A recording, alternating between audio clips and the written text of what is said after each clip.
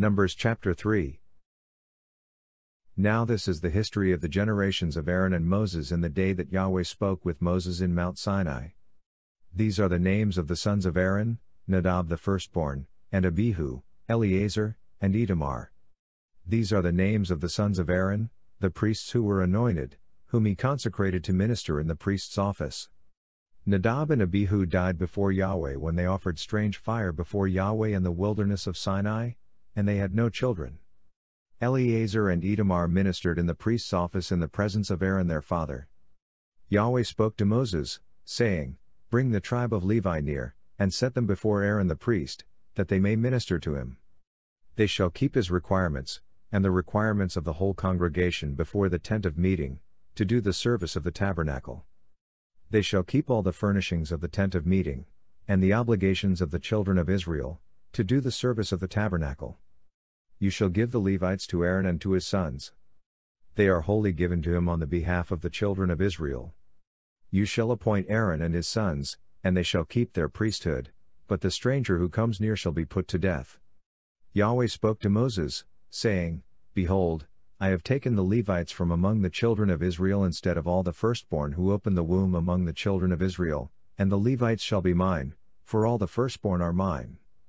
On the day that I struck down all the firstborn in the land of Egypt, I made holy to me all the firstborn in Israel, both man and animal. They shall be mine. I am Yahweh." Yahweh spoke to Moses in the wilderness of Sinai, saying, "Count the children of Levi by their fathers' houses, by their families. You shall count every male from a month old and upward." Moses counted them according to Yahweh's word, as he was commanded. These were the sons of Levi by their names: Gershon, Kohath, and Merari. These are the names of the sons of Gershon by their families: Libni and Shimei. The sons of Kohath by their families: Amram, Izhar, Hebron, and Uzziel. The sons of Merari by their families: Mali and Mushi. These are the families of the Levites according to their fathers' houses. Of Gershon was the family of the Libnites, and the family of the Shimites. These are the families of the Gershonites. Those who were counted of them, according to the number of all the males from a month old and upward, even those who were counted of them were 7,500. The families of the Gershonites shall encamp behind the tabernacle westward. Eliasaph the son of Lael shall be the prince of the father's house of the Gershonites. The duty of the sons of Gershon in the tent of meeting shall be the tabernacle, the tent, its covering, the screen for the door of the tent of meeting, the hangings of the court, the screen for the door of the court which is by the tabernacle and around the altar, and its cords for all of its service. Of Kohath was the family of the Amramites, the family of the Izharites, the family of the Hebronites, and the family of the Uzzielites. These are the families of the Kohathites. According to the number of all the males from a month old and upward, there were 8,600 keeping the requirements of the sanctuary. The families of the sons of Kohath shall encamp on the south side of the tabernacle. The prince of the father's house of the families of the Kohathites shall be Elizaphan the son of Uzziel. Their duty shall be the ark, the table, the lampstand, the altars, the vessels of the sanctuary with which they minister, the screen, and all its service. Eleazar the son of Aaron the priest shall be prince of the princes of the Levites, with the oversight of those who keep the requirements of the sanctuary. Of Merari was the family of the Malites and the family of the Mushites. These are the families of Merari. Those who were counted of them, according to the number of all the males from a month old and upward, were 6,200. The prince of the father's house of the families of Merari was Zuriel the son of Abihail. They shall encamp on the north side of the tabernacle. The appointed duty of the sons of Merari shall be the tabernacle's boards, its bars, its pillars, its sockets, all its instruments, all its service, the pillars of the court around it, their sockets, their pins, and their cords. Those who encamp before the tabernacle eastward, in front of the tent of meeting toward the sunrise, shall be Moses, with Aaron and his sons, keeping the requirements of the sanctuary for the duty of the children of Israel. The outsider who comes near shall be put to death. All who were counted of the Levites, whom Moses and Aaron counted at the commandment of Yahweh, by their families, all the males from a month old and upward, were 22,000. Yahweh said to Moses, "Count all the firstborn males of the children of Israel from a month old and upward, and take the number of their names." You shall take the Levites for me, I am Yahweh, instead of all the firstborn among the children of Israel, and the livestock of the Levites instead of all the firstborn among the livestock of the children of Israel. Moses counted, as Yahweh commanded him, all the firstborn among the children of Israel. All the firstborn males according to the number of names from a month old and upward, of those who were counted of them, were 22,273. Yahweh spoke to Moses, saying, Take the Levites instead of all the firstborn among the children of Israel, and the livestock of the Levites instead of their livestock, and the Levites shall be mine. I am Yahweh. For the redemption of the 273 of the firstborn of the children of Israel who exceed the number of the Levites, you shall take 5 shekels apiece for each one, according to the shekel of the sanctuary you shall take them, the shekel is 20 gerahs, and you shall give the money, with which their remainder is redeemed, to Aaron and to his sons. Moses took the redemption money from those who exceeded the number of those who were redeemed by the Levites. From the firstborn of the children of Israel he took the money, 1,365 shekels, according to the shekel of the sanctuary, and Moses gave the redemption money to Aaron and to his sons, according to Yahweh's word, as Yahweh commanded Moses. Numbers chapter 4. Yahweh spoke to Moses and to Aaron, saying, Take a census of the sons of Kohath from among the sons of Levi, by their families, by their fathers' houses, from 30 years old and upward even until 50 years old, all who enter into the service to do the work in the tent of meeting. This is the service of the sons of Kohath in the tent of meeting, regarding the most holy things. When the camp moves forward, Aaron shall go in with his sons, and they shall take down the veil of the screen, cover the ark of the testimony with it, put a covering of sealskin on it, spread a blue cloth over it, and put in its poles.